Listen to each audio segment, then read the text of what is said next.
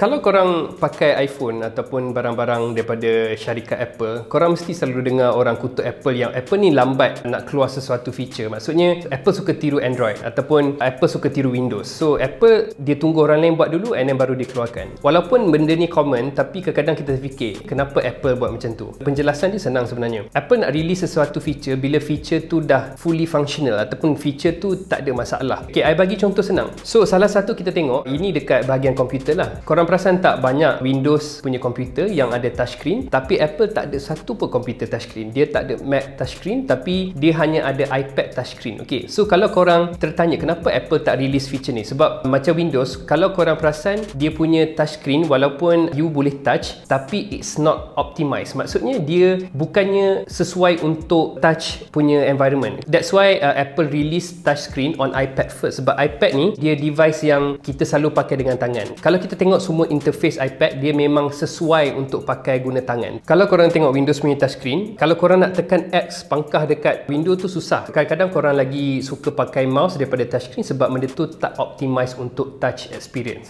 So that's why Apple memang dia ada satu perangai ni, dia tak suka release feature cepat. Dia suka release feature bila feature tu dah fully baked lah. Dia tak nak half baked, dia dah release. Kadang-kadang kita ada satu klise ataupun generalization yang kita rasa orang yang pakai Apple ni macam suka bazir duit sebab mahal kan. Tapi sebenarnya ada beberapa sebab kenapa orang suka pakai Apple. Salah satunya the stability of the OS. Maksudnya kalau korang perasan, kalau korang beli phone Android yang let's say yang Xiaomi ke apa kan, yang maybe yang RM1,000, dia tak tahan lama. Maksudnya dalam 2 tahun dia punya OS dah terbantut, dia tak ada update baru dan korang dah tak boleh pakai. Kalau Apple, kalau korang beli let's say iPhone SE 2000 lebih, walaupun agak mahal daripada phone 1000, tapi usually you boleh pakai 5-6 tahun sebab dia punya OS tu ataupun operating system, dia memang akan update sampai ke 5-6 tahun. Tak dinafikan Apple memang lebih mahal daripada Android, tapi orang suka pakai Apple sebab dia lebih stable. Tapi bagi I kadang-kadang macam agak pointless lah nak bergaduh Apple lagi bagus atau Android lagi bagus lah. Bagi I rasa it depends on your taste ataupun it depends on your work environment. Macam contoh designer, mereka suka pakai Apple sebab memang Apple punya Mac OS dia lebih sesuai untuk designer dan orang yang bekerja dalam industri kreatif. Tapi kalau orang tu dia corporate, dia suka pakai Windows sebab dia orang ada account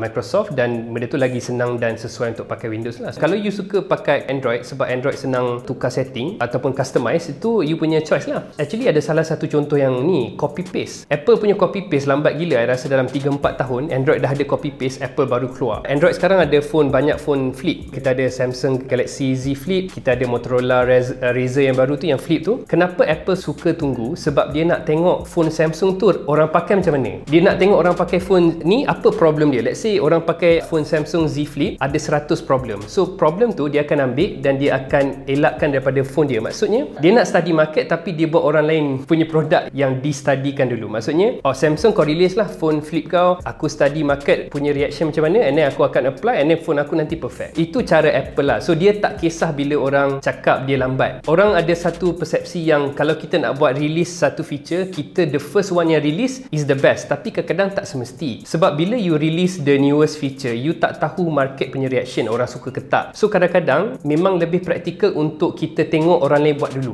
Bukan setakat phone atau teknologi, restoran boleh, music boleh, filem boleh. Kadang-kadang dalam bisnes, you jangan jadi the first one. You tunggu orang lain buat dulu. Even Facebook pun macam tu. Facebook is not the first one. Friendster and then MySpace and then baru Facebook. Tapi sekarang siapa yang menang? Facebook juga yang menang. Sebab dia study apa yang berkesan dekat platform lain dan apa yang tak berkesan, dan daripada situ dia fine tune dia punya produk untuk jadi produk yang the best lah.